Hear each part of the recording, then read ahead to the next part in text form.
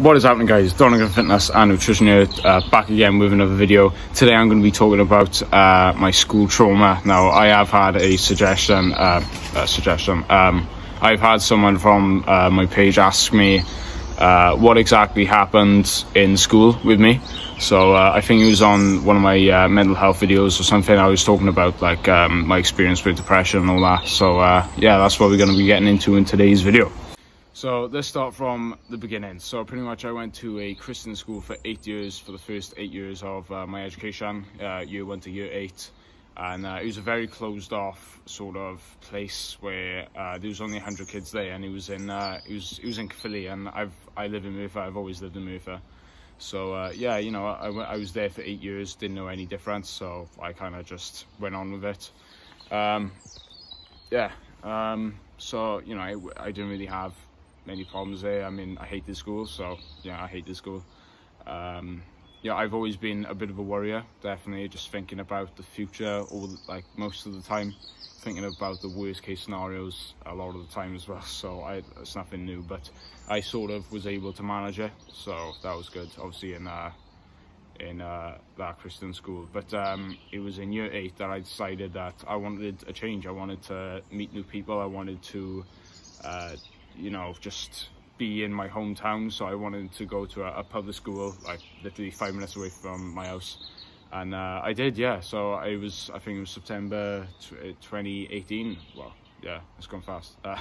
2018, and in this school, it was, you know, obviously coming from a very strict Christian school to you know, a school where there's 2,000 kids. You know, it was a big change for me, and I didn't really know how to react to it. The first 2 weeks went great. I mean, on my first day we had a cooking class, and I made a pizza, so it was, you know, it was all good. So yeah, no, it was good. So yeah, so it was 2 weeks, and it was just about the third week. I don't know what it was, like the first month, really difficult. I started having panic attacks. I started really almost feeling sick to my stomach. I started having heart palpitations just because of the sheer I sort of miss my friends, definitely, back in my old school. And also maybe it was some type of agoraphobia, which is a fear of being with people, or I don't know, a fear of being outside, I think, I don't know. But you know, I started you know, I think it was just obviously the contrast between 100 people to 1,200. So being in a big classroom, and you know, fundamentally I just felt like a big you know, a small fish in a big pond, really, compared to the other schools. So you know, it was a big change, and you know, there was a support group there. They helped me, they did what they can with me, and yeah, so I was there for 9 months in our school, and I did not turn out very well. I mean, you know, I was anxious every single day, always thinking the worst, always worrying, you know, am I doing something wrong?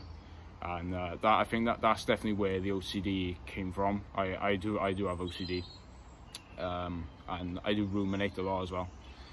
So I think that's definitely where it stems from a sort of a trauma there, because I was very lonely. So in that school, you know, obviously coming from such a small background to, you know, knowing literally everyone there, to being, you know, so small in such a big place, it was really, you know, it was hard to handle, and I mean, I couldn't handle it. So and you know, I was super grateful that I could get private tutoring, you know, so I private tutoring off the government and all that. So I was able to get that, and I got my GCSEs, so you know, it all worked out. But even to this day, I still ruminate. I still, you know, it's almost like a PTSD type thing. But I am getting help. I am talking to a therapist, and I feel good that I'm being open about this, because, you know, on my page it might look as if I'm just having the time of my life, and I'm smashing it every single day.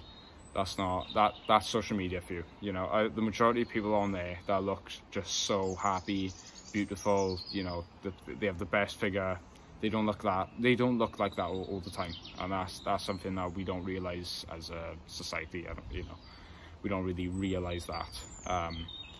So yeah, you know, it's you know, I feel good that obviously I am opening up about this. So yeah, I am talking to a therapist, and I'm probably going to get interested in some cognitive behavioral therapy. So I think just thinking patterns. I think definitely just thinking.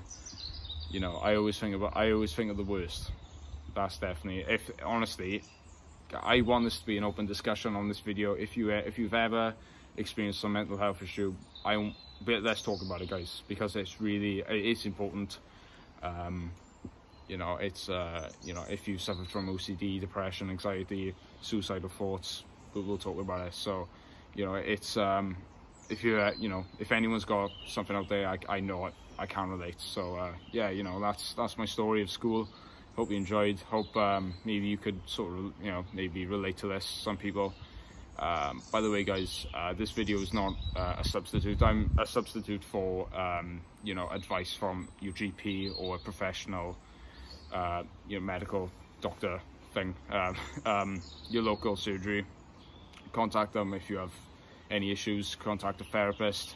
This video should not be a substitute for you going out and seeking help. I recommend the Samaritans. They are 24/7. They do a text-based support. You can chat to them on the phone if you're ever feeling really down or even suicidal. So yeah, guys, thanks for watching. I hope this helps, and I'm really glad I opened up about this. So yeah, thanks for watching, and yeah, peace.